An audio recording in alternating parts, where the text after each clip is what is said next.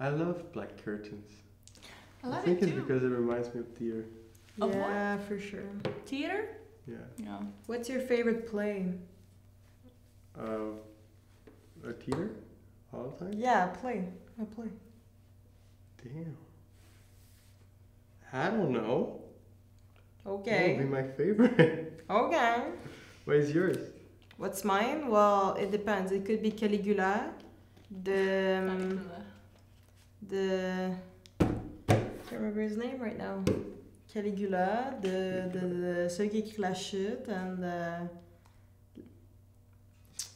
he's one of the French that wrote the Revolution with like Jean-Paul Sartre, Descartes? not Descartes, I don't know. not Simone de Beauvoir, not André something. What's his name?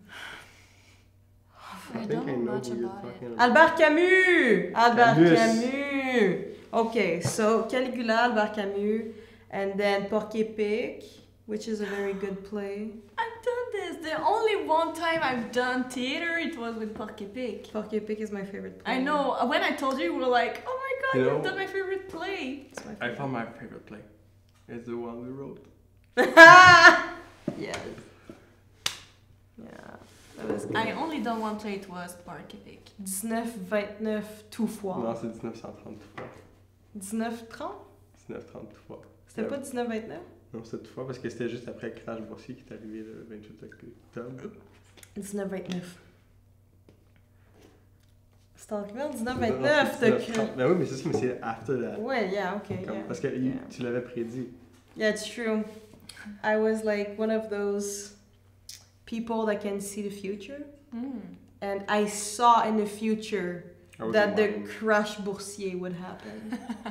Which is when all the people that invest money in New York, everything just went down, like World Trade crashed down. Center. Yeah.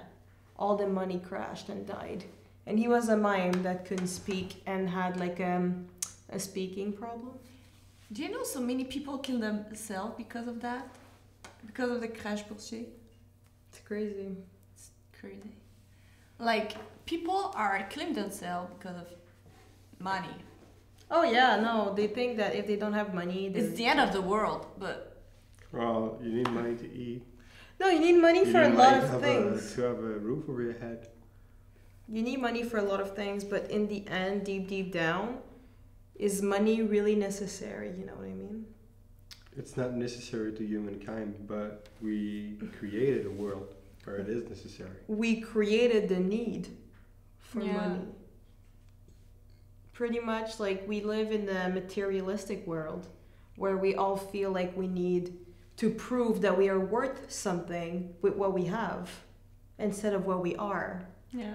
You know what I mean? So if we don't look a certain part or if we don't have a certain car, we're not cool enough. If we don't have enough money to like buy shots for our friends and show off at the bar and tip like the waitress like 25%, you know what I mean? Like then we're not worth it because we don't have money. It's really shallow.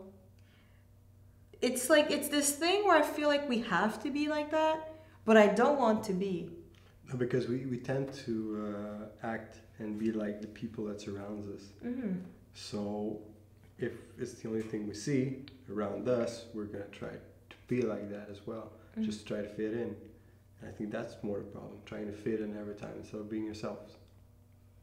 Yeah. Because you see people having money, you see them having a lot of things, so you want to be like them. Mm-hmm. But to break that circle, you have to be yourself. It's I true. think that's the solution.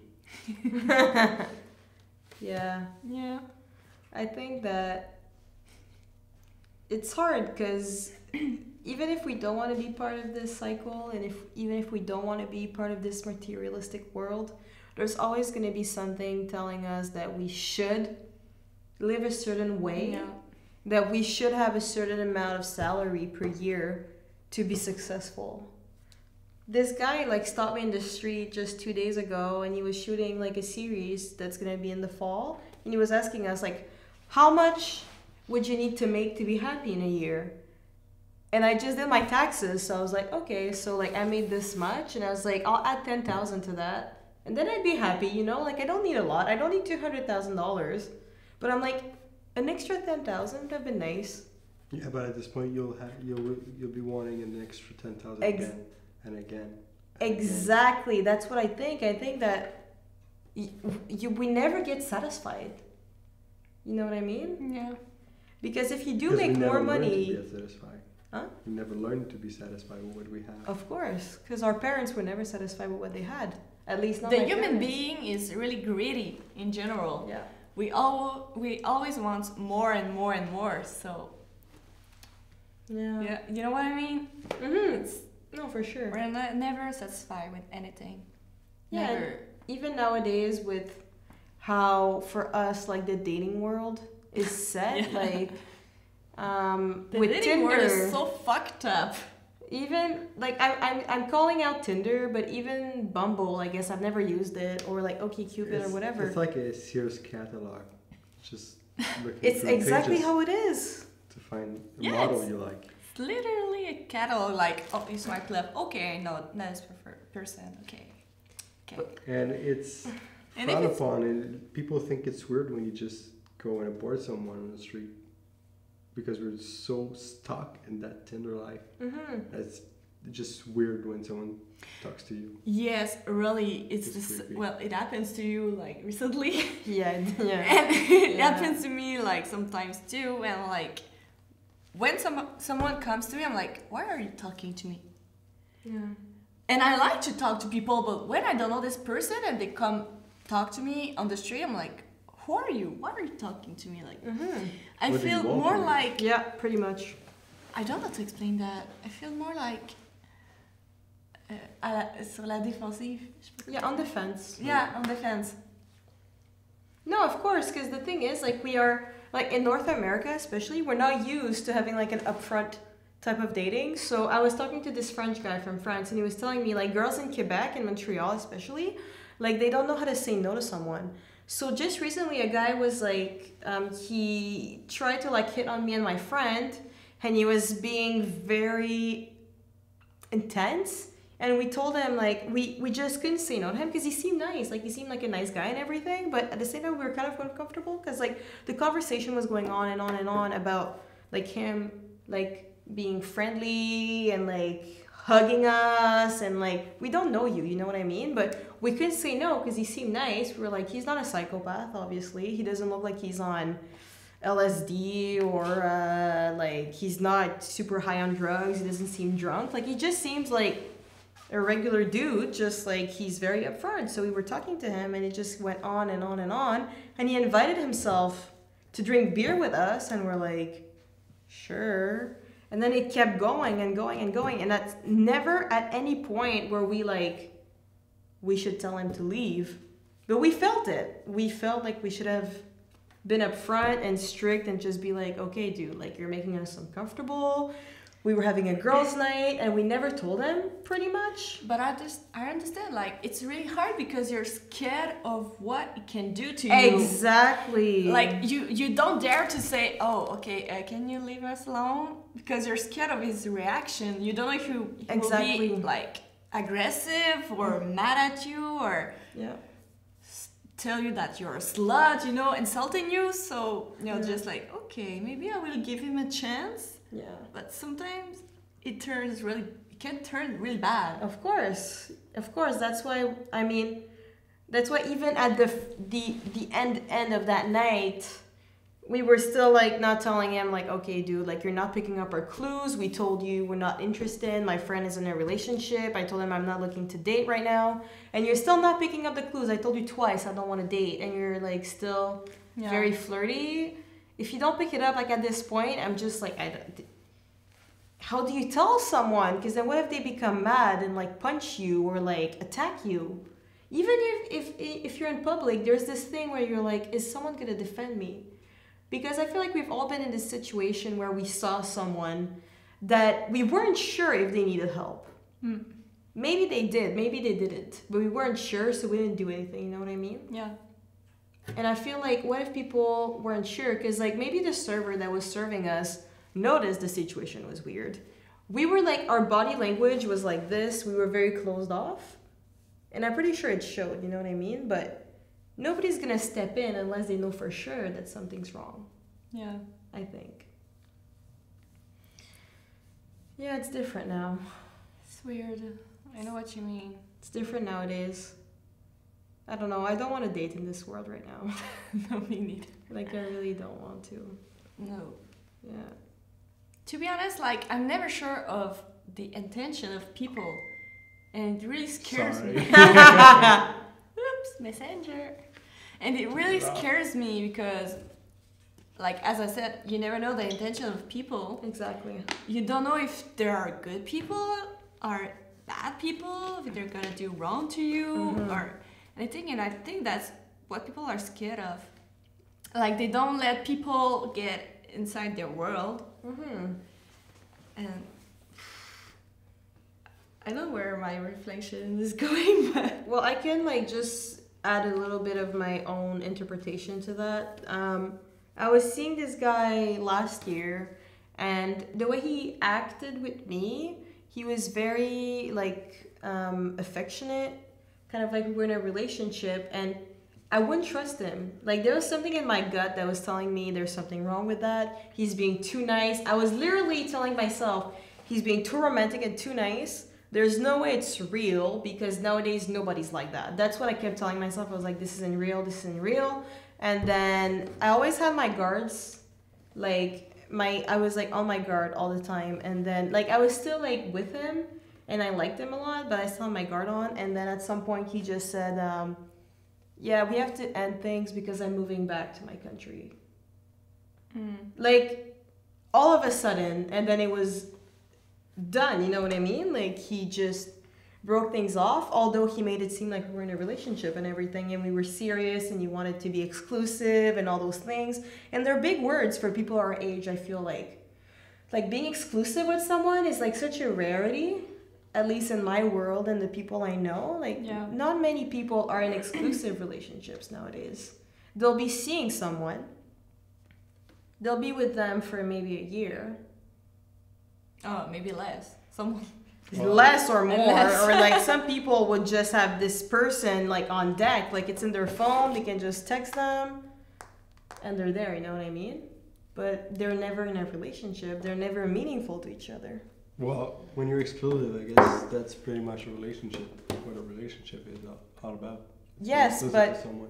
If you love someone enough to be exclusive at all time to that person, maybe you should be with that person instead of just saying we're seeing each other, we're exclusive, but we're not there yet. I think that's just being afraid of commitment. but what if this person is telling you you're exclusive and then they drop you right away, you know what I mean? Like, isn't that them lying to you and using you for the time that they can use you? How could you know? That's How exactly, could you have known? that's the thing. You trust them, You'll never know. So you live in fear. that's the thing. Do you live in fear, or do you open yourself up to maybe being hurt? That's the question. Well, the worst is when you think you're inclusive and, well, exclusive, I mean, and you find out that they talk to other people, so they cheat on you. Yeah.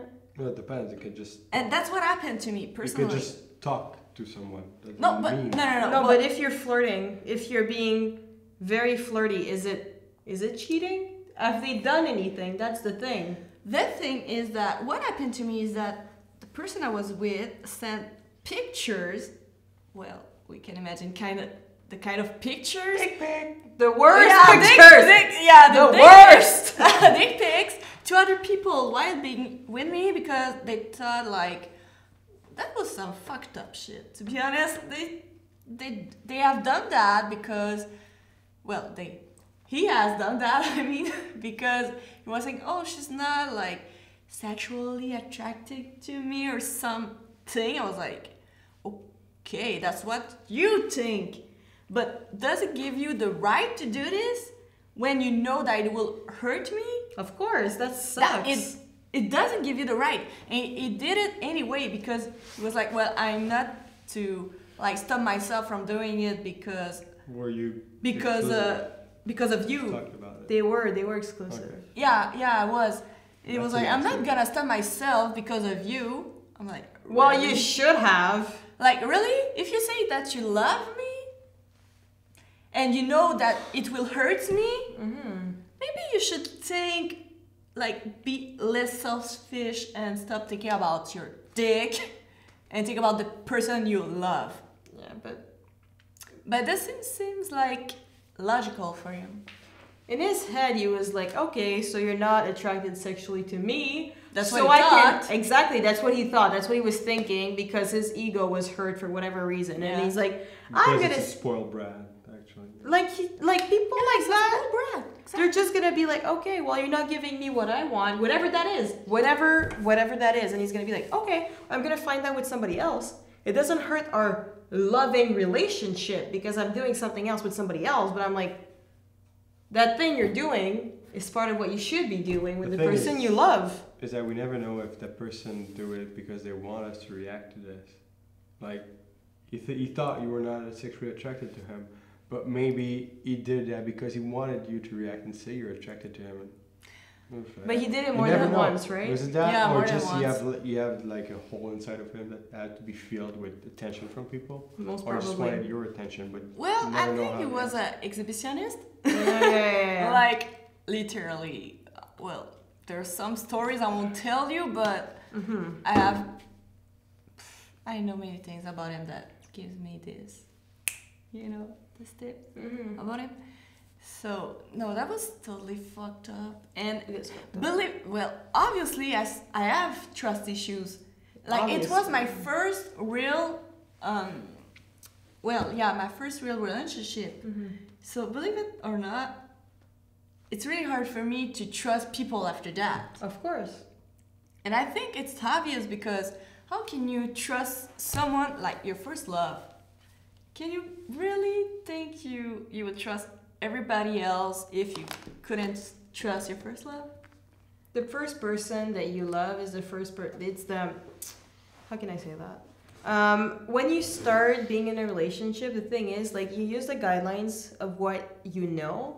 So, your parents. Yeah. My parents were separated and they weren't in a loving relationship. So, I've never seen a loving relationship. So, for me, I don't think it exists, which is weird because I've seen it. I've seen it many times with some of my friends, with like whatever.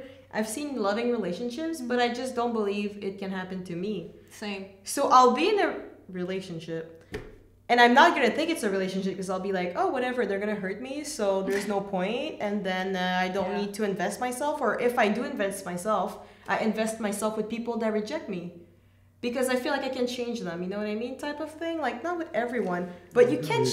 No, you can't. No. You can't. And can't. I thought the same thing with him. I thought I could change him. I could help him because he had like a really weird past. And I thought I could save him. You know when you're kind of too good for people? Oh, yeah, for you sure. think like you can help them to be better and stuff like that. And No, but it always has to come from within. So if that person doesn't want that help, doesn't want to change, exactly, they'll never- like you think you can help them, but they don't want to help themselves. No, absolutely. So you can do nothing about it. That's what it hurts me a lot because I was trying so hard to invest myself in this relationship to help this person, and this person is like, No, he was closed off because he wasn't ready. yeah. And the thing is, he was in your life for a reason. And the lessons that we get from people, like sometimes it takes a long time before we understand why. So there's a reason why he was in your life, and it's to make you grow in a way. Yeah. So there's always like, even if it's really bad, there's a reason why. Yeah. Maybe it's to make you stronger. Maybe it's for you to own up to yourself.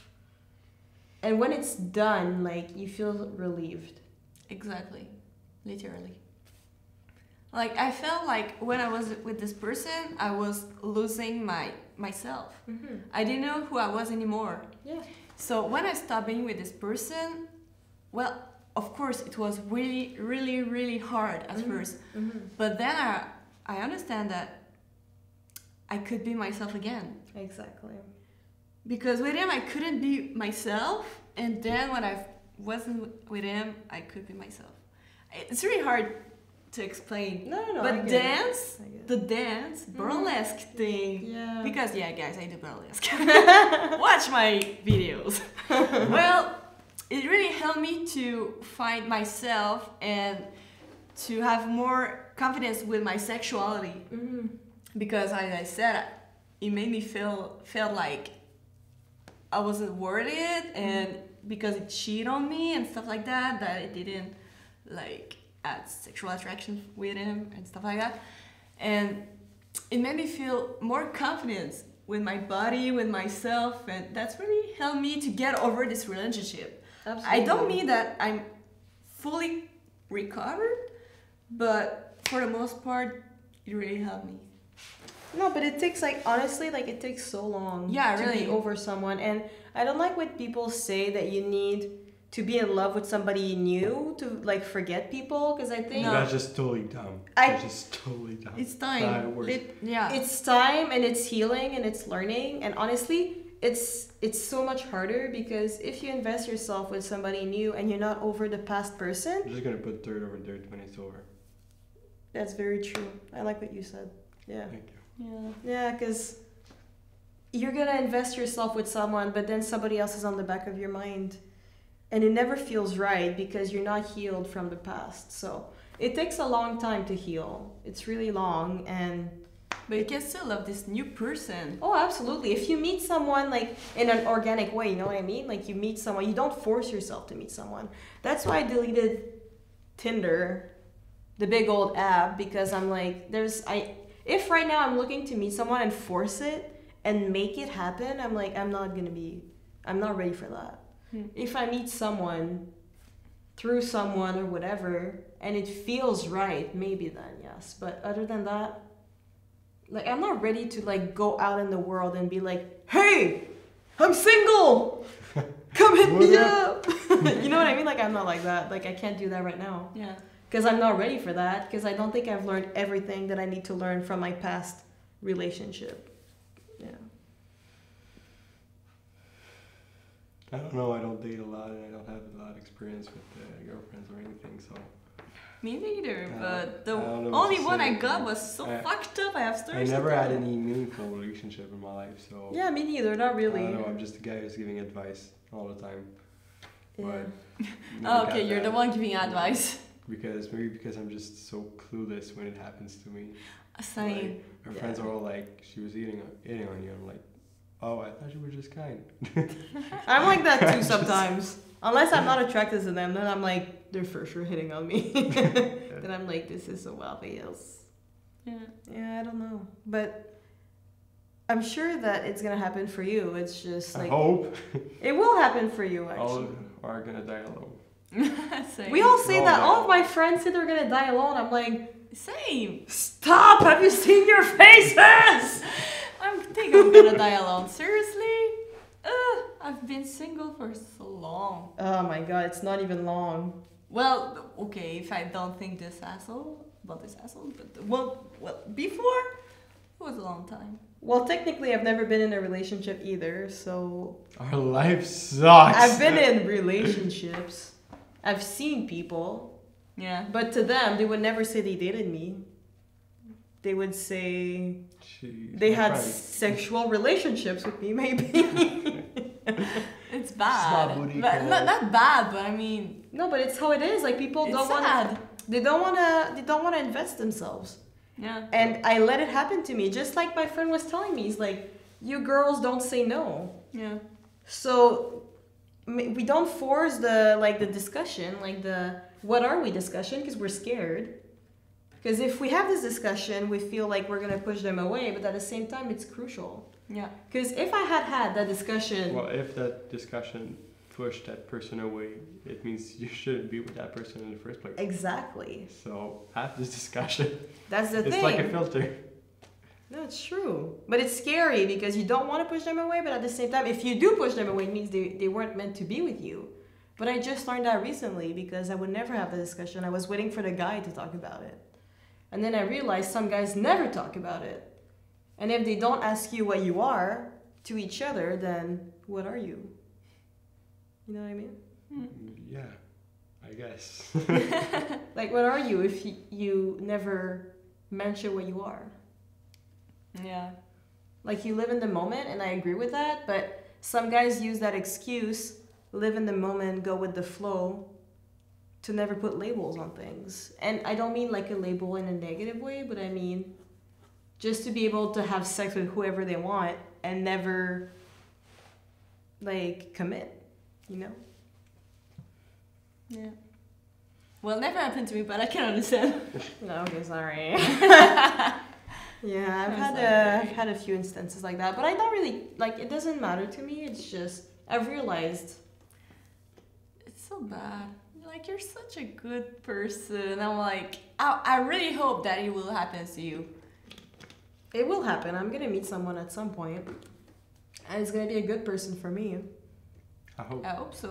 Well, I hope so for you guys, and I know it's gonna happen. And I hope Well, for you at some too. It's gonna happen at I some hope. point. Yeah. Other than that, I mean, I can always have my Right. cactus and just Right. just live with a lot of I never- cactuses. I never felt like the need to be in a relationship at all. Yeah, well, there's just- a lot of people like that. We don't need that. So I can understand a few of the guys just don't want to be in a relationship. Mm-hmm. They have fun with you, they enjoy their time with you, but they don't want a relationship Mm-hmm. because it's kind of too complicated at some point.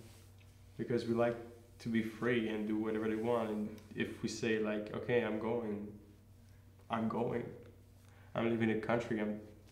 We don't want anchors anywhere. Just to feel free, just have this feeling of freedom, which is just an illusion actually, because you always have anchors somewhere else. But You always have anchors.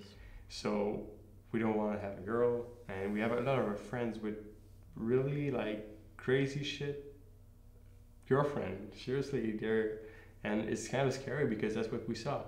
That's what we see. We see crazy girl and trying to control their lives, and our friends we lost them because of that crazy ass person, and we don't want to be lost because we know our friend. We know our friend would never do that.